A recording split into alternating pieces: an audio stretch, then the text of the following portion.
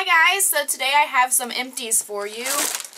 I've got this big old bag of stuff that I've used up over the last few months, so let's get into it. First of all, I have these Aveeno Ultra Calming Makeup Removing Wipes. I absolutely love these things. They were super moisturizing. They definitely left behind a very lotiony kind of feel, but still got the job done as far as makeup removing is concerned.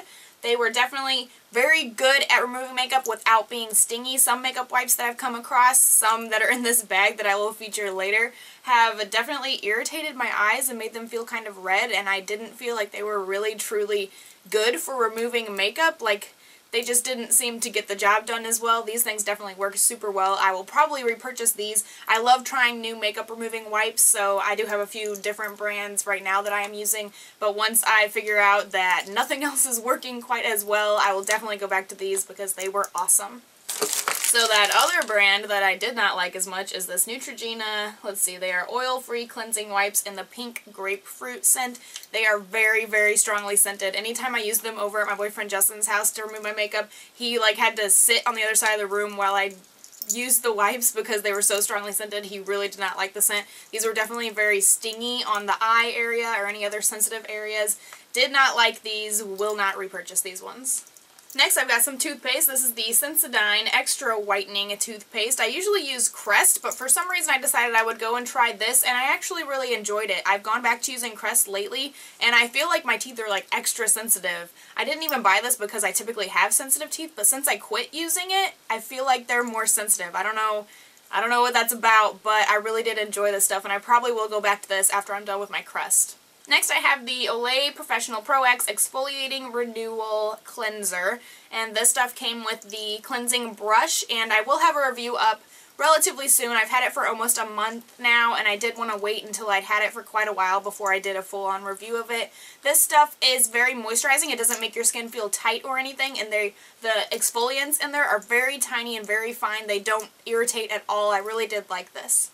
Next, I have a Yes 2 Carrots Nourishing Exfoliating Cleanser. This one has little pieces of bamboo in there that are exfoliating. I do like it. It's pretty moisturizing. It has a very creamy kind of texture to it. Didn't leave my skin tight or anything, but it has been quite a while. I was using this a lot over like the spring and summertime, and then I just had a little tiny bit, and I never got around to using that last little bit until just now. So this one, I can't really give a good review because it has been quite a while since I did use it.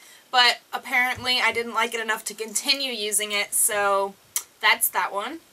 Next, I've got some gummy vitamins. These are the Vitafushion B Complex Energy Gummy Vitamins for adults. They were in strawberry flavor.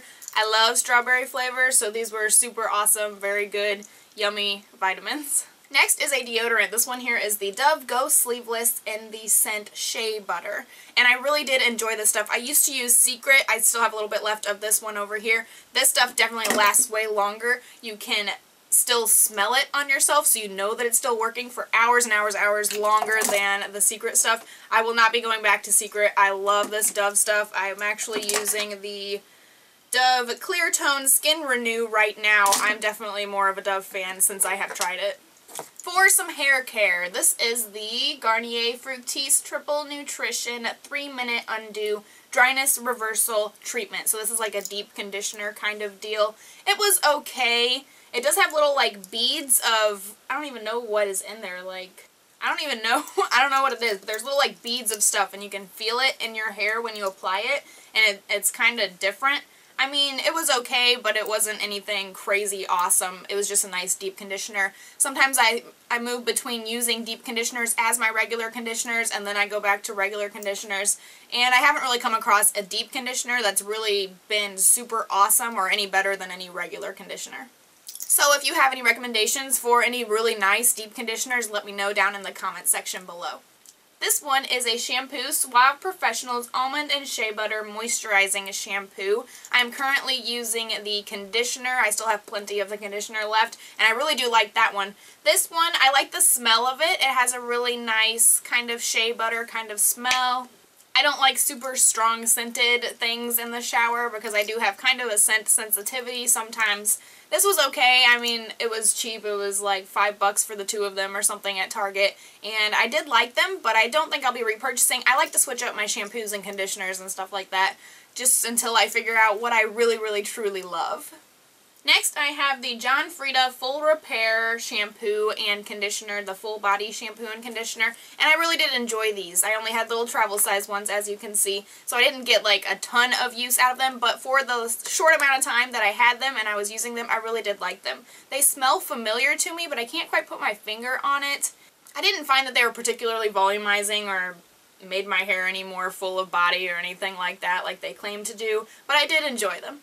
Now moving on to makeup, this is a Benefit They're Real little mini size mascara, and I did like this stuff, but I don't think it's as crazy awesome as a lot of people make it out to be. I came across Toothpaste Better Than Sex mascara a couple months after I had gotten this one, and I really was much more impressed with the Toothpaste one than with this Benefit.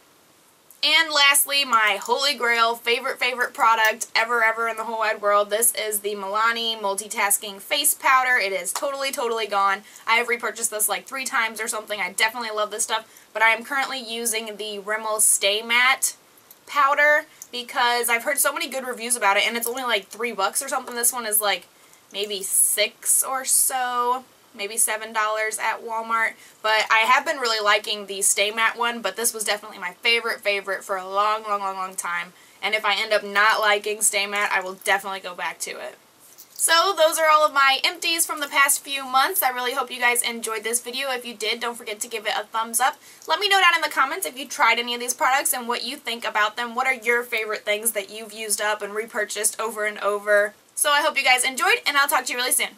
Bye! Really nicely. I don't look shiny at all. I still look really good, really matte. My skin looks good. I just don't know about the color still. I was even asking some girls at work what they thought about it, if it was too pinky, and they were like, it's not too pinky, but it's just kind of off, and they suggested that I don't